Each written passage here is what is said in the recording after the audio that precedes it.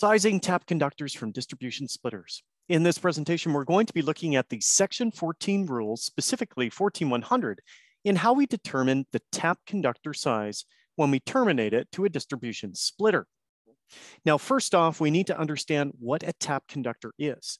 And a tap conductor is where we do not have any overcurrent protection on the conductor, or there's a reduction in size without overcurrent protection. Largely in the electrical industry, this has already been accomplished by use of panel boards with breakers. And so in the illustration below, all of the conductors are protected by breakers at the point where current is applied, and therefore they are not tap conductors. Even on larger central distribution panels, such as this one, all of the conductors happen to be protected by the breakers at the point where current is applied. It's only when we get into installations like this that we have to start determining what size the tap conductors will be, because we're using a splitter. A splitter is something where we're permitted to reduce the size of the conductor without having an overcurrent in there to protect it. And due to that, they're typically fairly short or restricted in length and encased in metal or protective armored cable.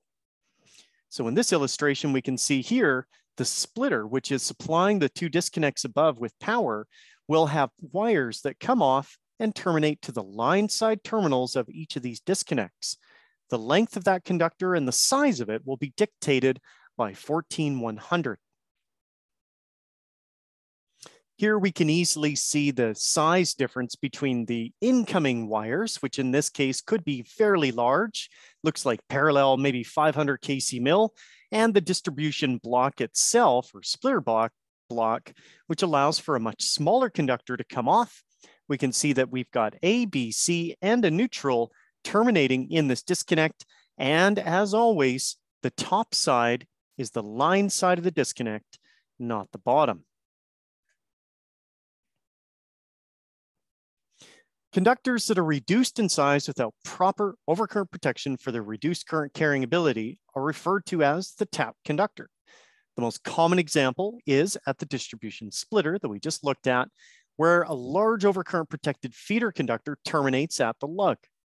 The splitter lug is simply a metallic connection point for all conductors of the same phase. Smaller conductors can then be connected to the splitter lug, and which will supply the line side of a different fused or unfused disconnect. 14100 discusses how we deal with this situation. Essentially, 14100 starts with the statement that all conductors need to have an overcurrent to protect them at the point of their supply and every time that the wire size is reduced.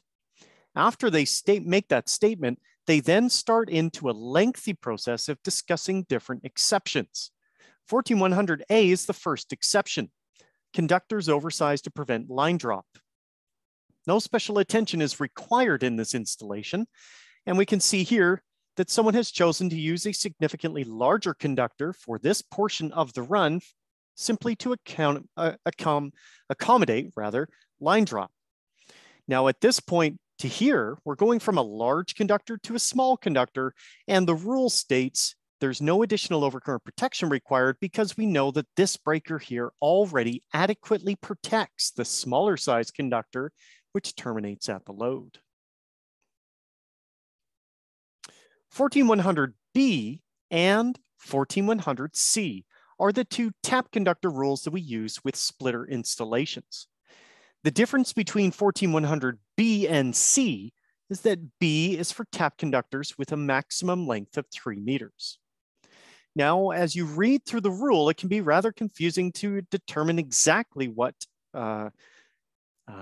ratings should be used in order to determine the tap conductor ampacity. And so be very, very clear as we look at this following example. The tap conductor that is 3 meters in length or shorter is the larger amperage value of these two here. The load to be supplied or the switchboard or panel amperage rating. Whichever one is larger will then be the minimum tap conductor ampacity. And we would then go and size that conductor to this minimum conductor ampacity. Now, keep in mind, the tap must not exceed 3 meters. It cannot extend beyond the device it supplies, and it must use an enclosed wiring method. So there are 3 separate calculations which typically need to take place for a standard distribution tap installation. The order is important as the branch circuit ratings must be known prior to the tap being sized. Step 1, branch circuit conductor sized to carry load. Step 2, branch circuit overcurrent sized to protect branch circuit conductor. And step 3, tap conductor sized according to 14100B. Now don't worry, we're going to go through an example where this is made very clear. Now, what's extremely important about this tap conductor is that you pay close attention to the wording. The rule specifies the ampacity of the switch is to be used, not the overcurrent. When a fuse disconnect is installed, the disconnect amperage rating will be referred to. That is the switch. Alternatively, an unfused disconnect switch could be installed. If a single breaker enclosure or panel board is used, then the rating of the overcurrent is taken for sizing purposes. And this is because a breaker is both a disconnect and an overcurrent. So let's take a look at an example. So here's a classic example where you have a huge feeder from a large overcurrent, a splitter, a tap conductor, a fusible disconnect, a branch circuit wire, and a load. So remember, we said the first step is to first determine if you're given the load, calculate the size of the conductor that is necessary to supply it. So the branch circuit conductor is sized based on 50 amps. These are non-continuous loads.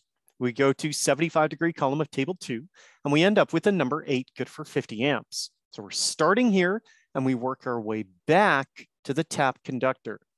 Second step, branch circuit overcurrent sized to the number 850 amp. Remember, the overcurrent is always sized to the wire unless we have rules that specifically determine the size of the overcurrent for us.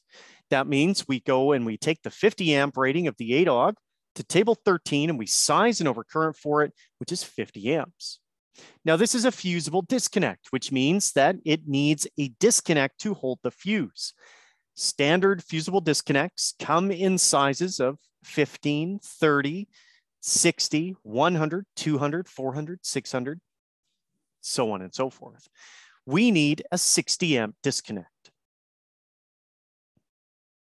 So now we look at the tap conductor rule, and 14100B says the tap conductor is sized to the greater of either load amps or the switch controlling the load.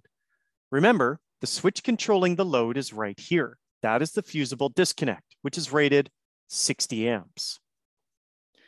Tap conductor size to the disconnect amperage in this case, because the disconnect is larger than what the load amps is, 60 amps.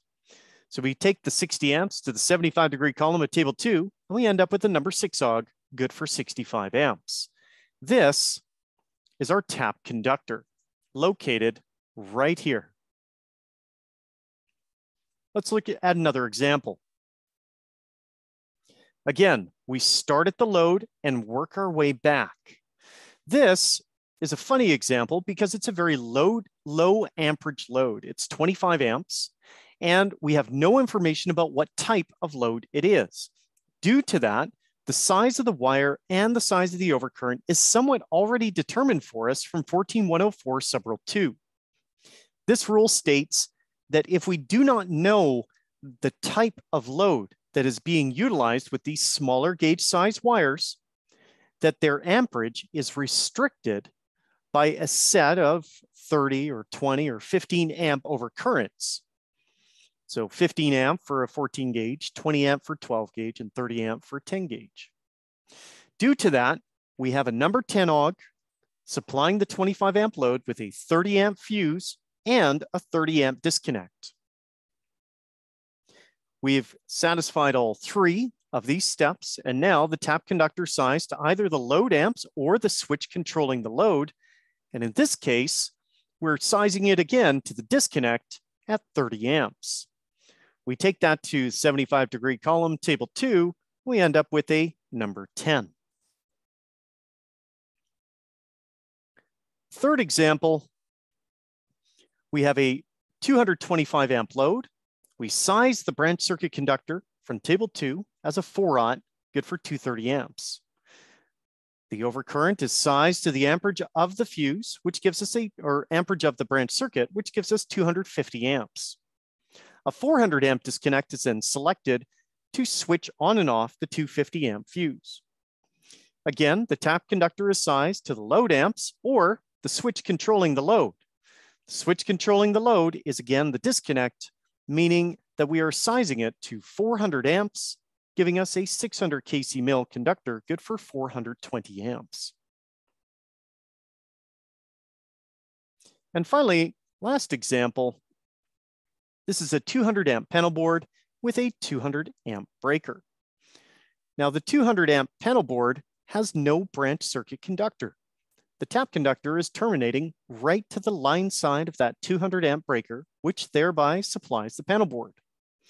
The branch circuit overcurrent is 200 amps. This would also be considered the first switch controlling the load. So we look at the tap conductor size to the load amps or the switch controlling the load. Really, they're both going to be the same. It's a 200 amp panel and a 200 amp breaker.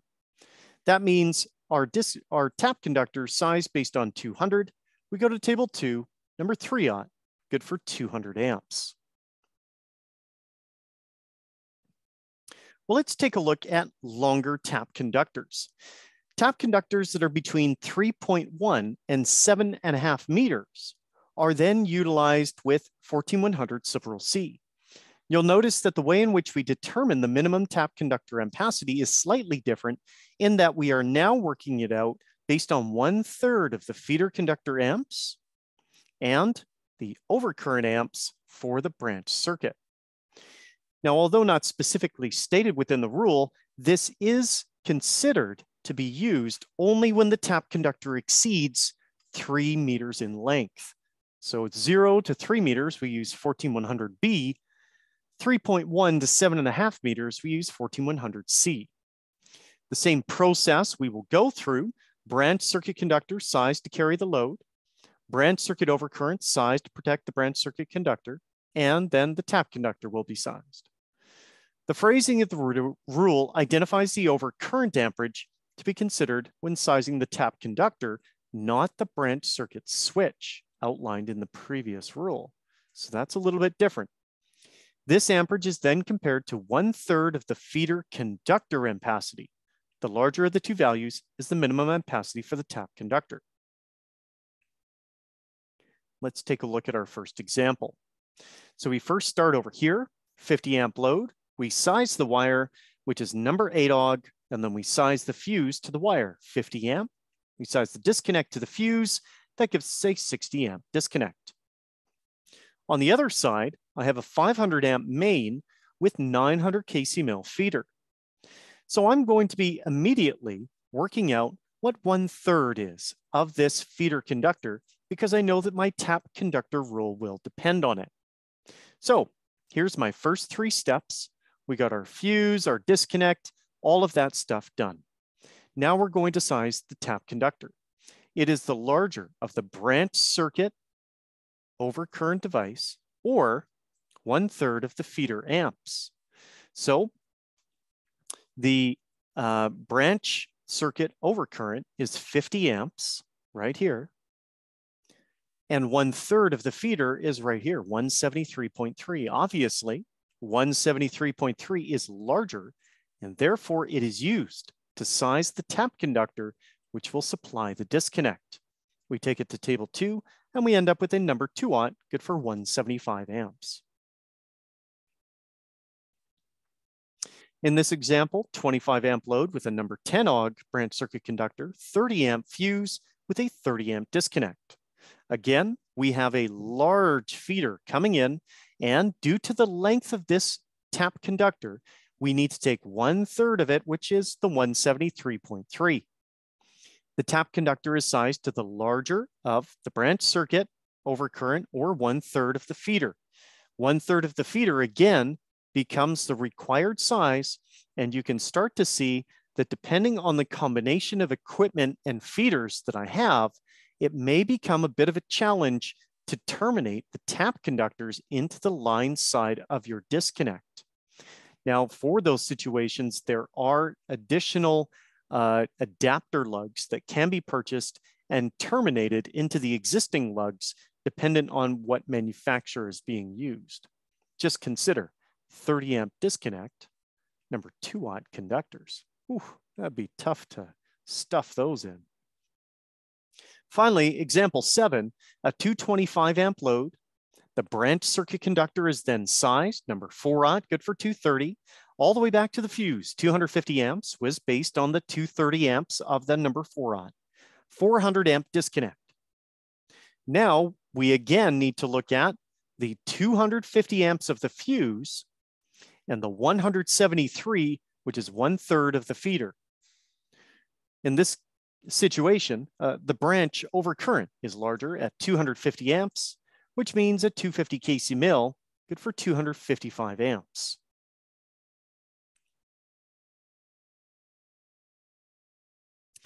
This is an example to show what would happen in an installation if an installer were to mistakenly install a conductor that exceeded 7.5 meters in length and consider it a tap conductor. So here we've got a listed distance of 8 meters, which exceeds the 7.5 meters listed as maximum in 14100. It is no longer considered a tap conductor. And because of that, no reduction in size is permitted. If someone were to do this installation, the conductor size would have to remain identical to the feeder conductor, thereby requiring a 900 kc mil to be installed. This is the obvious reason why we attempt to always ensure that the tap conductors are 7.5 meters in length and shorter. It also goes to explain why electrical rooms can look so ridiculously crowded and cramped. It's not just because we want everything to fit on one wall, it's also because we want to limit the longest conductor to the disconnect to 7.5 meters to ensure that we can still treat it as a tap.